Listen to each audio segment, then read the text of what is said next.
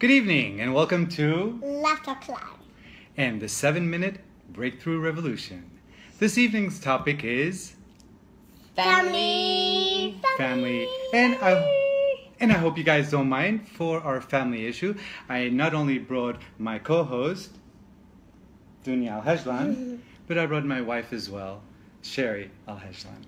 And of course, my name is Omar Alhegelan, and we welcome you to this evening's Live Talks Live. You have been pretty much blessed this whole week in getting a lot of information from many different sources, from all our different coaches, about what family is all about. Dunya, what is family to you? It's the people that we love that comes from love. The people that we love that comes from love. I'll tell you an interesting story. I don't know, funny, not funny, but I'll tell you a story. When I was young, it took me quite a bit of time to actually train, and I will say train, my father to say, I love you. My father is very old school. And even though he loved a lot and he did everything to be the perfect, supportive father, it was very hard for him to verbalize, I love you. And I would always say, Daddy, please say I love you. Yeah, he would answer. I'm like, just say I love you. Yeah, of course, you know I do, but of course, you know I do, he would reply. But it took me a long time. And finally, after pushing him for years and years, I mean, I'm talking about it wasn't until my teens that he finally accepted and started verbalizing and saying, I love you. Because saying I love you is important, isn't it? Do you think more so with men than women? I think it's important for everybody. I think it's for everybody. It's important for everybody to share. I love you. Feel it and say it. What do you feel? Well, I feel loved. And it's a wonderful thing. Thank you for that. So, as a parent, and since we always like to take the parental side of the week's topics, I would definitely tell everybody and all the parents out there, share your love as much as possible. Don't wait till it's too late. Don't wait till something happens. Just every day feel the love and share the love.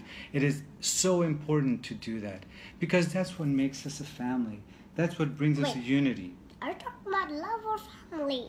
Well, I'm talking about saying I love you in the family because in order to have the strong family, in order to have the strong bond, we have to be able to share our love and we have to share how we feel. That's how a family gets their strength. And what happens and is... that's what makes the world go round. Yes. Not only the world, but the whole entire universe. Yes. Tony Robbins speaks of being grateful and having gratitude every day. And the way he looks at it is in a form of a spiral. And it starts at the center, at the nucleus, with yourself and your partner, your spouse, your children, your parent, your siblings, your parents, your cousins, your friends, and so on and so forth, and going round and round. And this is what we should do all the time. It is very important to realize how lucky we are and to honestly, genuinely feel that gratitude from inside. I know I'm very grateful for Sherry and for Dunya. In an ideal world, your family are your friends. But if this is not the case and you're unfortunate not to be able to have a close nucleus of a family, then you choose your friends to be your family. Absolutely. Chosen family. And this is very important, and I'll tell you why. A lot of things that have happened is that the nucleus in our society today is that we've lost this nucleus family. Mm-hmm. We've lost the dinner table conversations. We've lost always spending time with your children and with your spouse and making that effort to solidify that union. And that is key, and it's so important. Especially now, everybody has something to do, somewhere to be, no matter what age. I don't want to go too much in a negative tangent, but if we look at what's happening in today's world, and be it radicalization or being young kids joining gangs and so on, well, why is that? What is it that they're really trying to do? They're trying to fill... Exactly. They're trying to fill that void that they don't have in their family, and they want to feel the love and acceptance of this other group.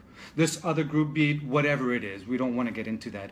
But so, in order to prevent that, if we want to have the best possible future for our children and for this world around us, we have to make sure that we give them this love, we give them this family unity, Stability. and make them feel that they're Grounded. a part. And that doesn't mean that it's going to be peachy keen, roses, flowers and roses every day. There's going to be arguments, there's going to be fights, there's going to be days where you're not happy, but you have to work at it, absolutely.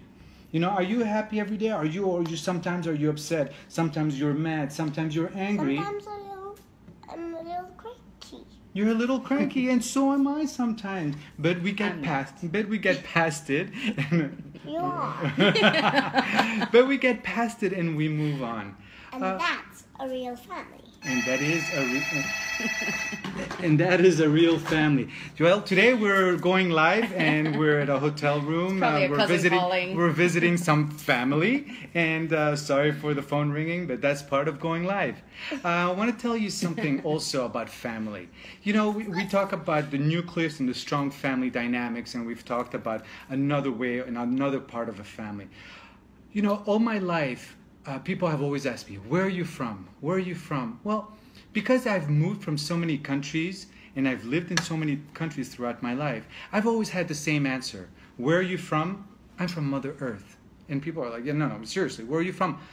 Honestly, I'm from Mother Earth. Why? Because Earth is our mother. And all of us are brothers and sisters on this earth. It doesn't have to be, the whole concept of father and mother doesn't have... we're all related? We're all one You big would be group of surprised. families? We are So all true. related. We're all one. And it doesn't matter what color, what religion, what creed. We all belief. bleed red. We're all the same people. And we all have this one common bond, the one desire, and we all have the right to be happy.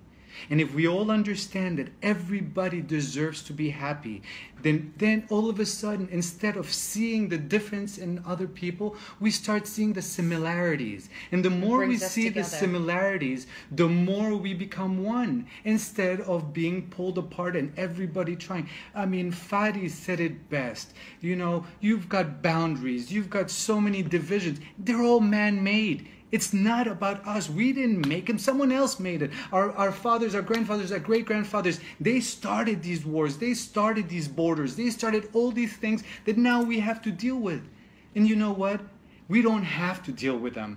You know, yes, to live and to travel in today's world, you need a passport, there are borders, you need money, so on and so forth, an economical system Bring it and a back to the political basics system.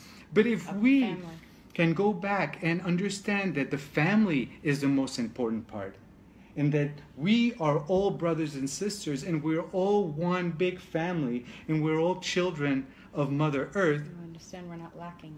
we're going to have such a much better life, aren't we?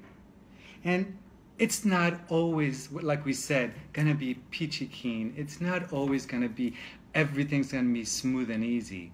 But I'll tell you one thing. When when life, you know, there's that whole expression, when life throws you lemons, Make lemonade. lemonade. Okay? But But what happens if we have no lemons and we don't even... But what if we have lemons but no lemonade maker? no, well, we'll You just can make cut them it and we'll happen. squeeze them and we'll make them happen. Because all we need is a little lemon and a little water and we've got lemonade. And a little love. Because God knows you're sweet enough, so we What won't if we need don't any have sugar. any? What if we don't have any lemons? If we don't have any lemons, then Then- life is good. Because life hasn't given us any lemons. Then we drink water. But there's, in closing, I want to tell you guys, there's a little poem, very small poem that I learned many, many years ago. And it's one that talks about when things just don't go right and when people don't want to take you in, when you don't feel accepted. So sometimes in life it's hard to feel like you're part of a family and hard to feel accepted. And this poem goes like this.